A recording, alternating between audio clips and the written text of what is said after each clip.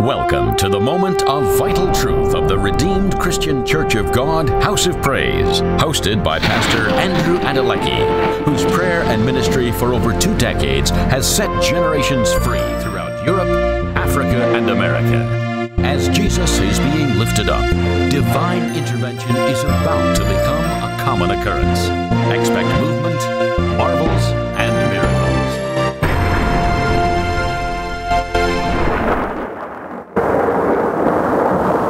Isaiah 43, I'm going to read there. This is a word of God to the children of Israel in the midst of bondage.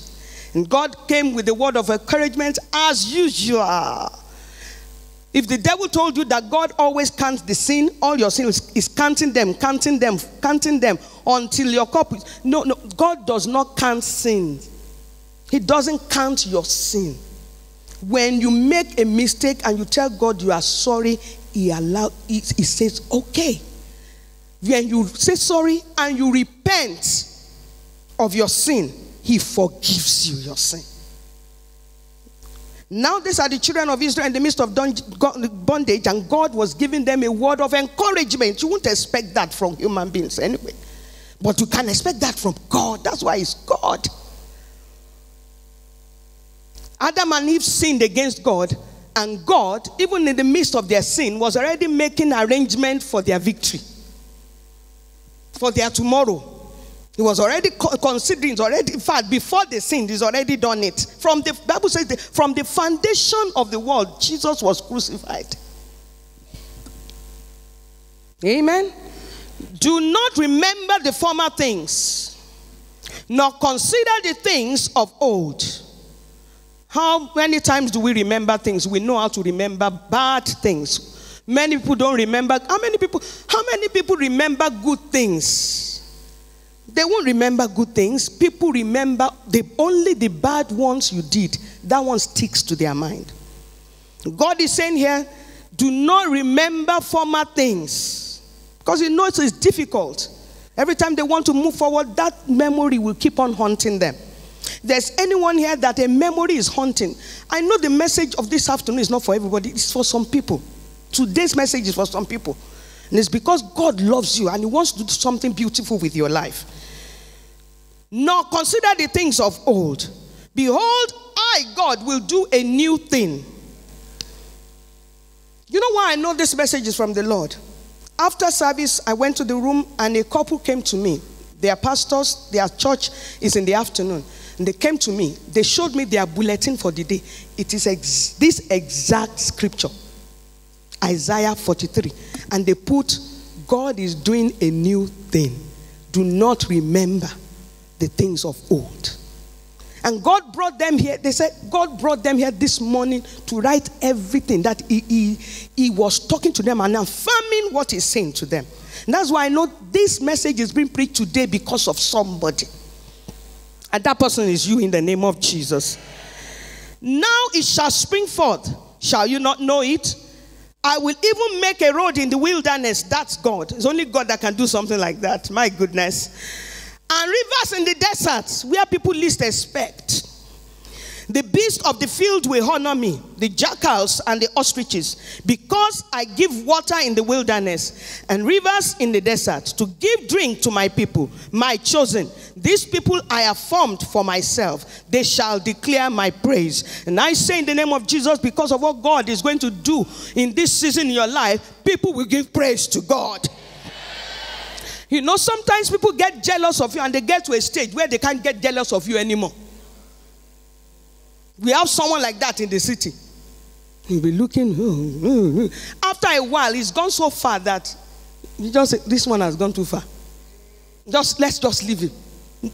Let's not try to run after him. Let's just try and beat ourselves. Let's be our own competitors. Compete with our own selves. That will be your situation in the name of Jesus. Those who have been talking down on you, looking down on you, sneering at you, jeering at you, God will take you so fast, so far, that they will not be able to explain your victory. The amen I'm getting here is not exciting me. How much more exciting God? Amen means it shall be so. When I push a prayer point to you, excuse me, catch it and say it is so.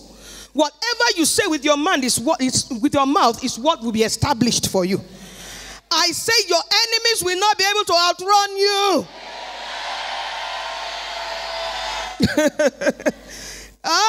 They will look at you. They will say, we don't know what is wrong with this one. We've tried and tried. Look, I have other things to do. God will get your enemies busy. You know what it means for God to get your enemies busy? They will be so busy they won't have time for you. God will get somebody's enemies busy here.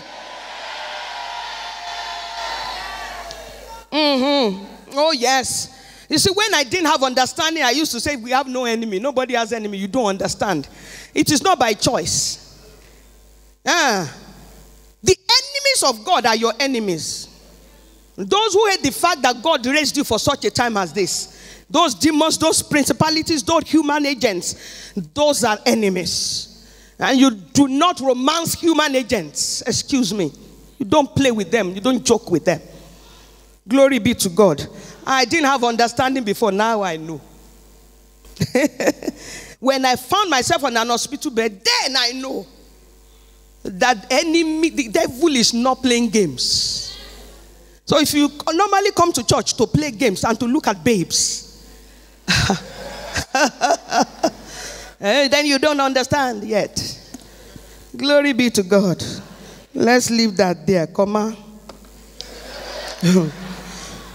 I don't know what you went through last year financially, emotionally. Maybe you failed in business, in career, in your marriage, maybe morally, relationally. You have tried so much to let them love you. You are going down so low so that they will just love you. And you keep on failing in that area. God wants me to tell you that it doesn't matter what failure, what mistakes you made. That is then. This is now. I said that is then. This is now. That is that. This is now. It's two different things. Amen. Glory be to God. So I started to talk about few people that were failures and how God transformed them. We talked about Peter, we talked about David, we talked about Apostle Paul, who was Saul. And we saw how God took him through very furnace of affliction. You can read 1 Timothy chapter 1 verse 15. I'm the chief of sinners. That's a failure. 2 Corinthians 11, 24 to 30, read it. 2 Corinthians 12, 7 to 10, read it. My grace is sufficient for you. Read it and see how God helped him. And how God raised him up. That today, we cannot read the New Testament without talking about Apostle Paul. You will see, you will conquer in the name of Jesus. You will see and you will conquer in the name of Jesus. So I started to talk about starting over, and I used the word start as the acronym. The first S, the S, stands for stop making excuses. Stop making excuses. That's the acronym for A. That's A. I mean the S. Stop making excuses. I want you to know that there's no moving forward and starting over if you keep on making excuses about the mistakes you've made before. You made the mistake. Just know that you make the mistake and don't complain and don't grumble. Don't say anything like, forget about I should, I would, I could. That is then, this is now. You made a mistake, own up to it. You can listen to the tape of the first service. Then I talked about T. Take an inventory of your life. When you have accepted that you have made a mistake, you contributed to the problem, there's no way you will have a problem that you contributed to it one way or the other. The devil can scar you, he can harm you, but he cannot destroy your life without your permission. He can ruin you without your permission. Now then you want to take an inventory of your life. And that's where I was in the second service when I rounded up. Amen.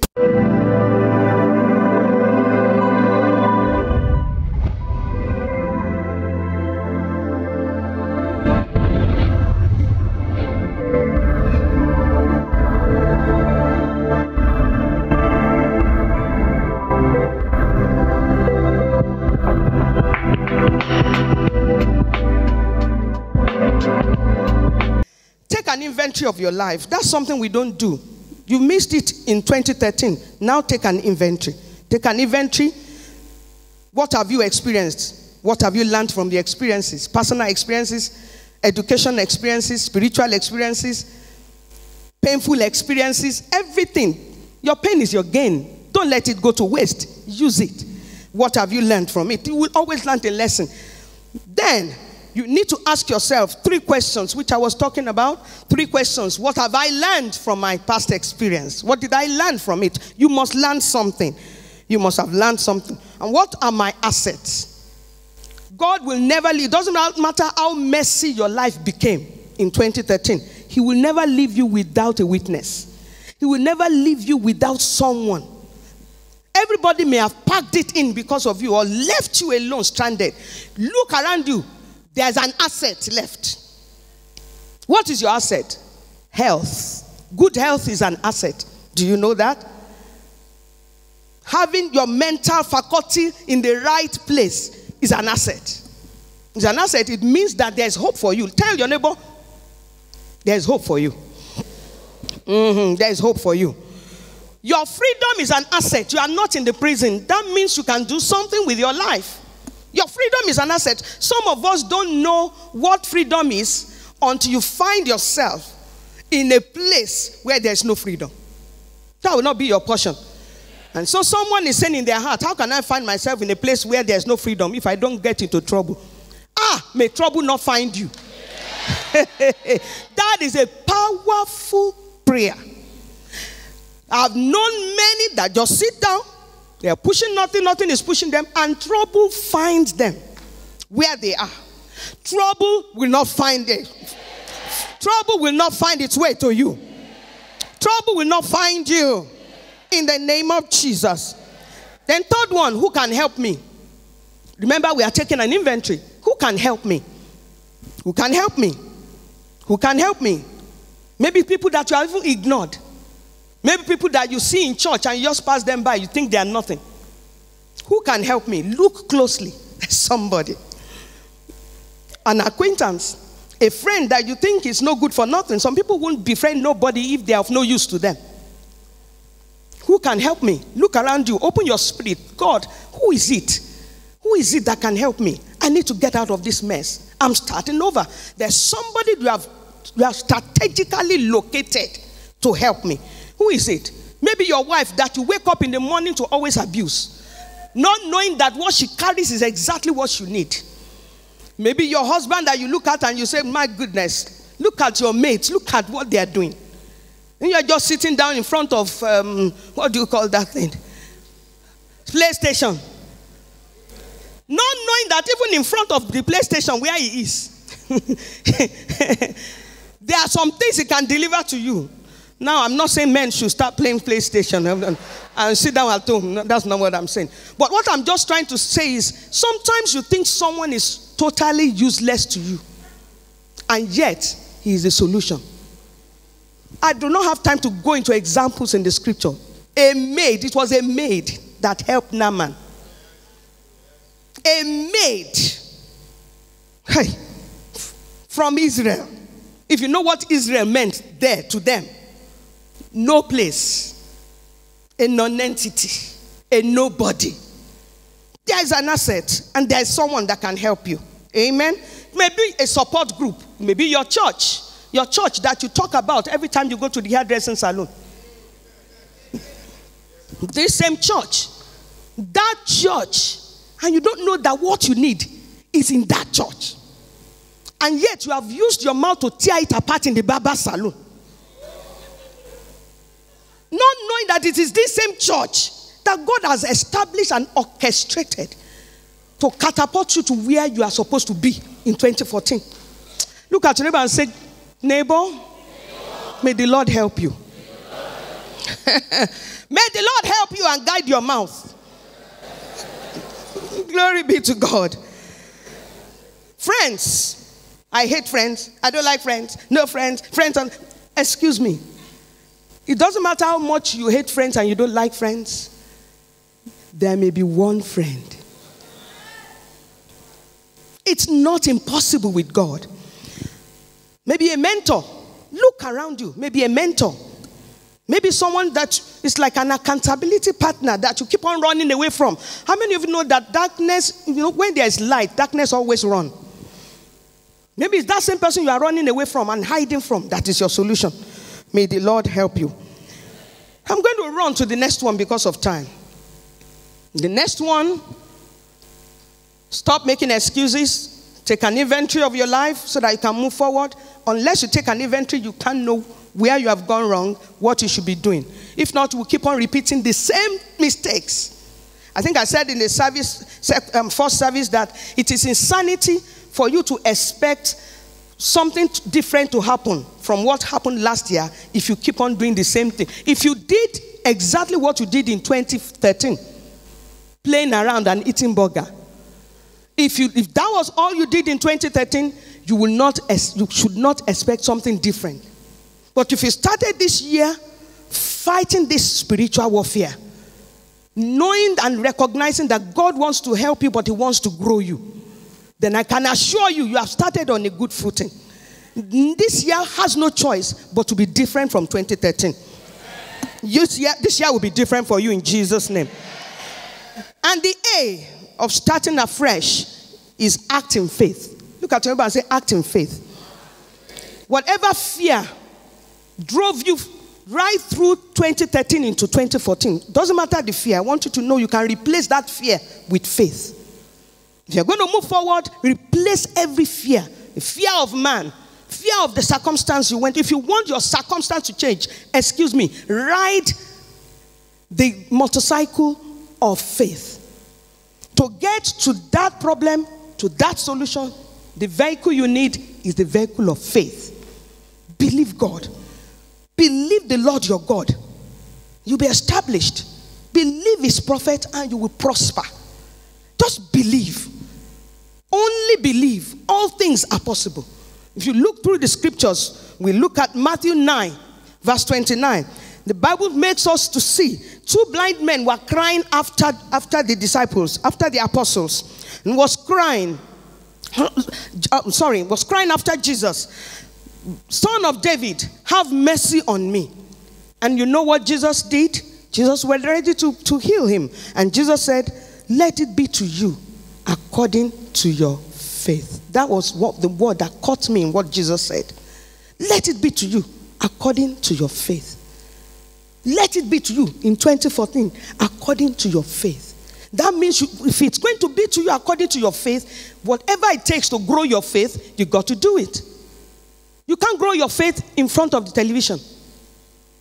You cannot grow your faith walking around the streets of London, gyrating from party to party. You cannot grow your faith going to Emmanuel Club on Friday night. And God knows where you were on Saturday. And my goodness, you have landed in church. Especially in the choir on Sunday morning. Choir, forgive me.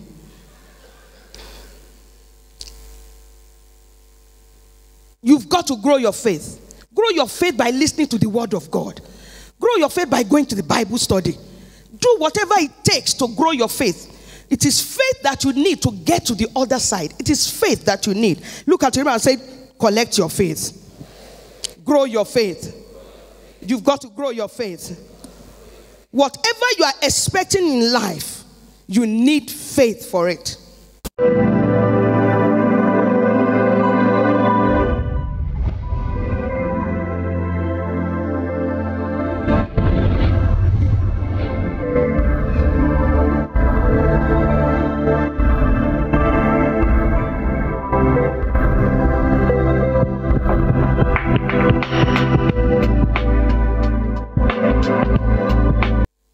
Ask people that have achieved great things for God as Christians. It's by faith.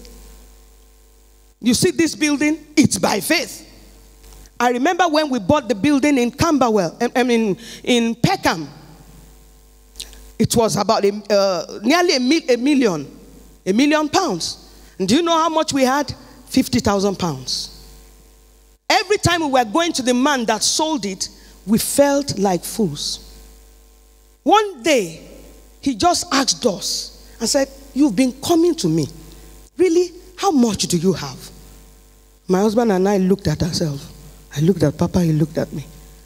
50,000. I felt silly. But you know what kept us going to him was faith. And do you know the faith worked for us? The next thing he would say, he said, no problem. I could not believe my ears. He said, no problem. I'll be your bank.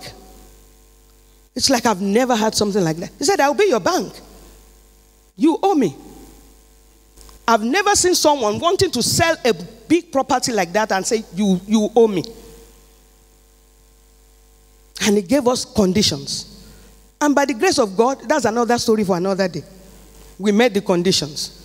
Quarter to embarrassment and disgrace of not meeting this condition, we started to cry to God. We were still owing him about 20,000. And that 20,000, if we didn't pay it, he was going to take the whole building back from us. Just 20,000.